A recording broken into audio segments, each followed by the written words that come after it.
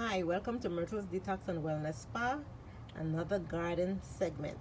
Today we're going to be talking about calcium for the garden.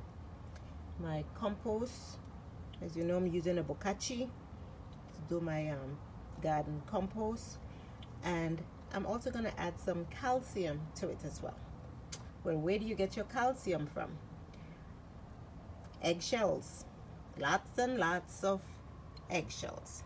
So here I've collected hundreds of eggshells that would have been otherwise thrown in the landfill, and I am crushing them and making a bin with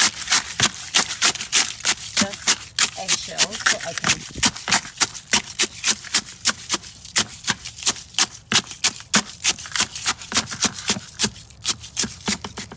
have to add to my compost. First, I wash them in water